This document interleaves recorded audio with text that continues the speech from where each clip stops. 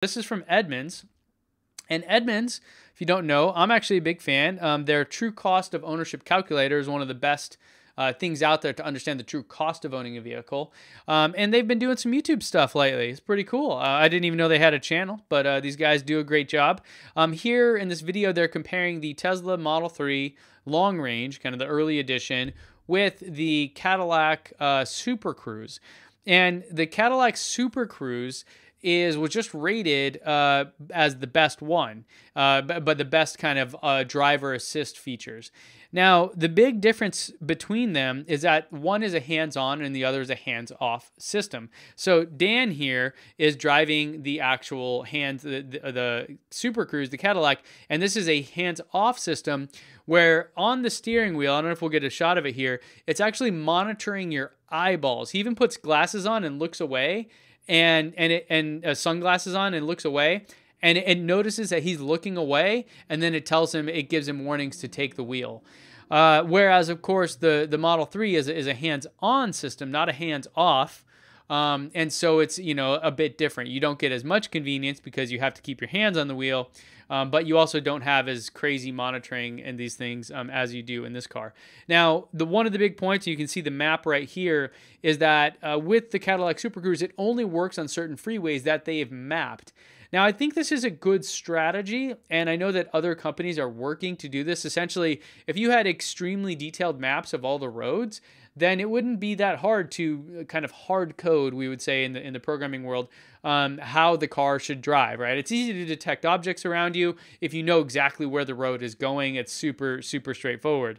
However, I don't think that's a very scalable solution. Perhaps if there were a way to automatically do this with every car on the road or something, it would work. But I'm not sure the mapping technology of like it requiring a detailed map is really a truly scalable solution. It's definitely not AI and neural networks and all the stuff that Tesla's doing.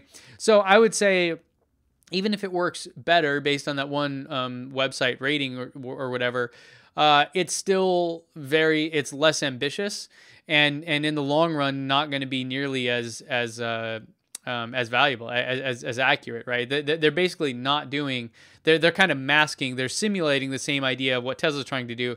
Tesla's actually doing something that's pushing the boundaries. So I think it's good. I think it's great that we have these driver assist features because I think they'll help keep us safer.